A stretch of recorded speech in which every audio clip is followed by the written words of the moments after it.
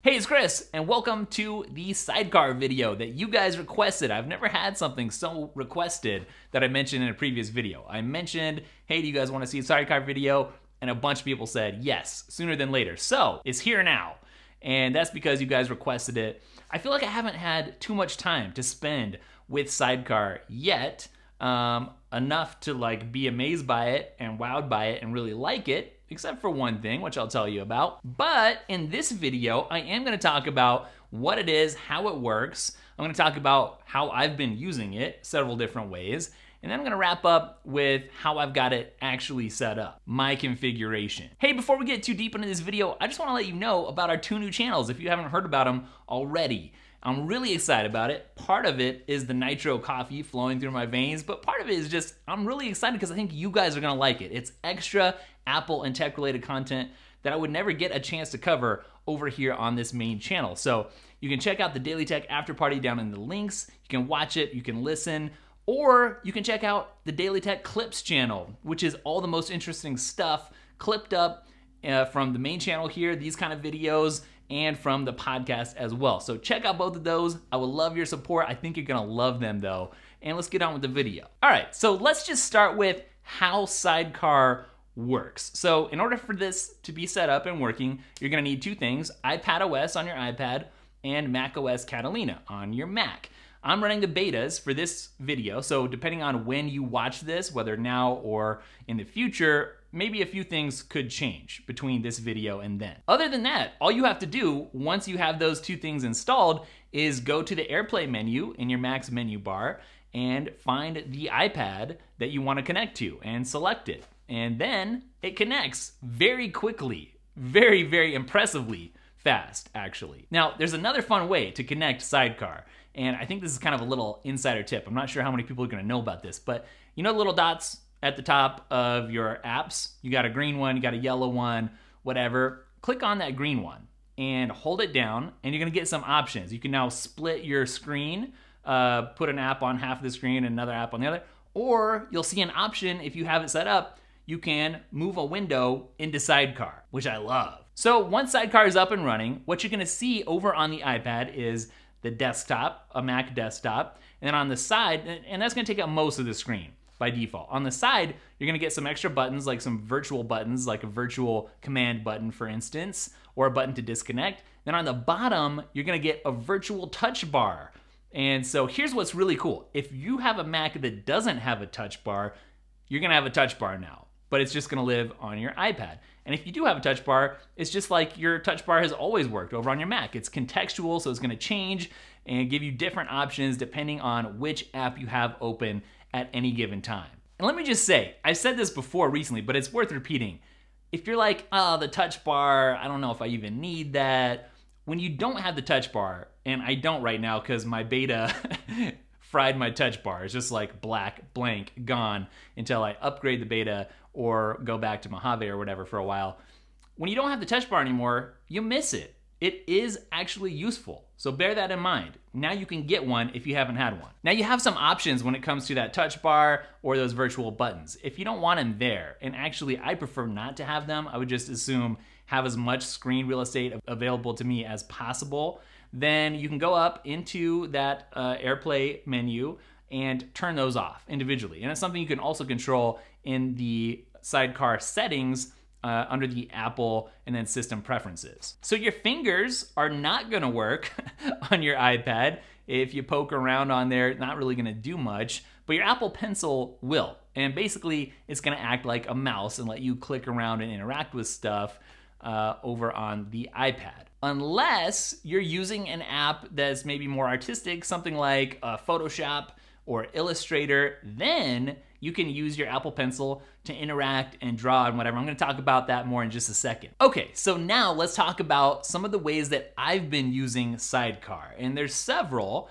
and I think you're gonna be surprised at exactly how useful this actually is. Because it's not like a 27-inch monitor, right?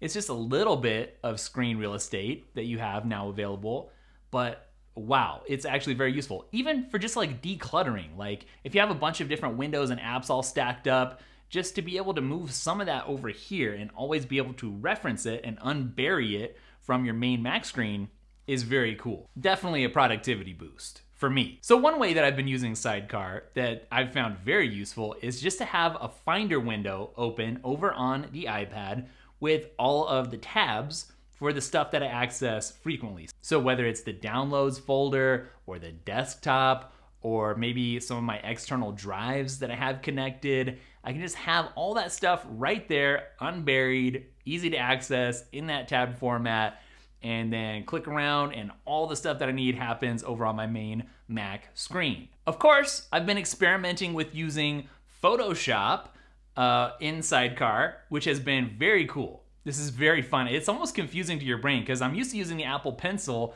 in apps just on the iPad in like Procreate or something, but it's weird using it with Photoshop and that interface. But it's cool though. You get your brain wrapped around it. It's very neat. So this is useful for me for editing things like thumbnails for YouTube. And sometimes maybe you want more of a hand-drawn element in there, like an arrow or something. And now you can easily do that without having to ship something over to the iPad, do it there, and then airdrop, thank you, airdrop it back. This is just much simpler. It's a more streamlined workflow.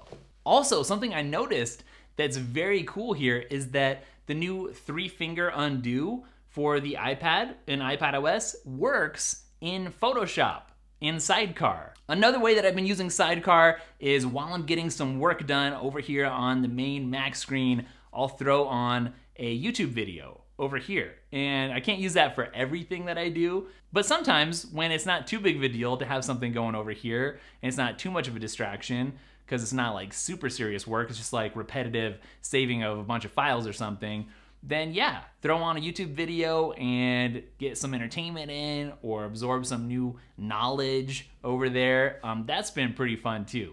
I've really actually been enjoying that. What's been a little bit more productive though than having a YouTube video in that extra space is to have 2 apps split on the screen over on the iPad. So I could have like a note that's handwritten, which I've been getting really into lately, and I'm gonna make a video about that soon because I'm really excited about it.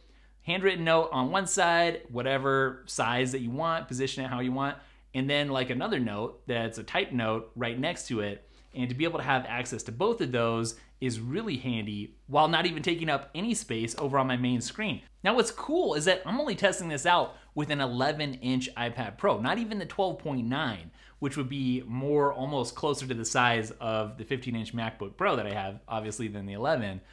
But there's enough space there. I'm gonna talk more about the 11-inch and the screen size and what that means in a little bit, but you get used to the size and it is still useful even for split screen stuff. Another way that I've been using this is to use it with Final Cut Pro. So anybody who's done video editing in Final Cut before knows that there's a multi-monitor view and you can change things up. So just to be able to throw in the preview over here and have it show up bigger than it would normally in a more cramped environment, that's cool. Or if you want to see more clips available from your library, you can put those over on the iPad and just see more. And you know what? In this kind of environment, it does speed up your workflow.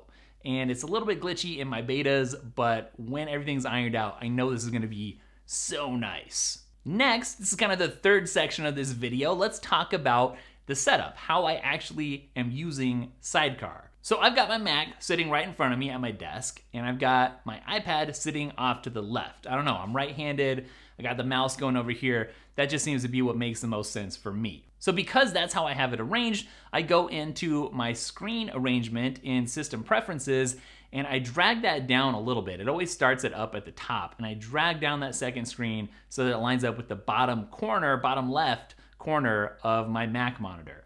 And what that does is just make it a little bit easier when I'm dragging the mouse from screen to screen. It's a little more fluid because my iPad actually is down here lower than my Mac. It's not up here.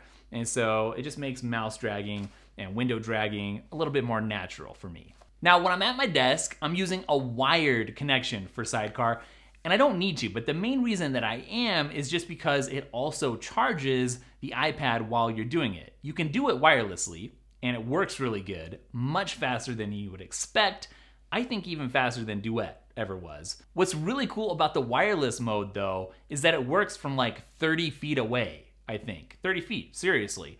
So if you want to, like in my setup, I got the Mac here on my desk, I got a couch behind, I can be working on Final Cut or something, or Photoshop with the pencil in a more comfortable position over on the couch than just at the desk. Like, this is cool. People are gonna get creative with how and where they're using Sidecar. So I am using that 11-inch, and I wanna expound on that a little bit. Obviously, this would be better with the 12.9-inch iPad, just that bigger screen. It's going to let you, it's a little bit more luxurious, let's say. But the 11-inch is not bad. I'm really learning to like it, especially if I've turned off the sidebar and the touch bar. I feel like just that much extra room really helped improve the setup.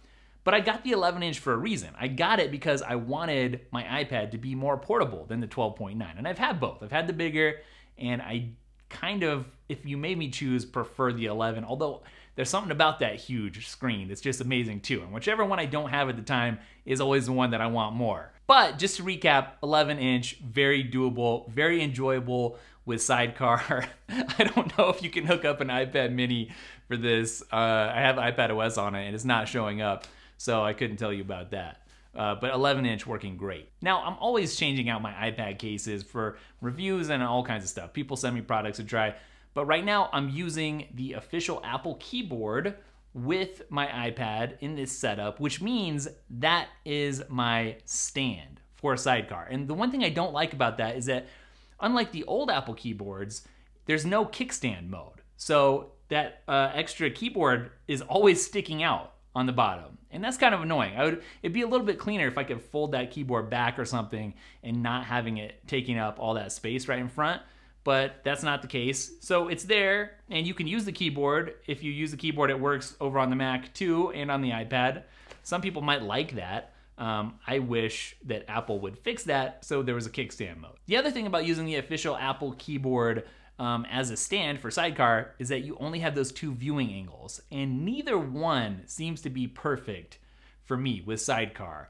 Each one seems just a little bit off, and here's where I would rather have infinite viewing angles of a different case, and I've reviewed all the top iPad Pro cases for this current model on the channel, so I'll try to link those up down below if you're interested in a different one for Sidecar and using it as a holder for your iPad. If there was one issue with Sidecar right now, aside from beta glitches, it would be what I already mentioned. It's just that I get the idea in my head that I'm gonna tap the screen. I'm like, what the heck, why isn't this working?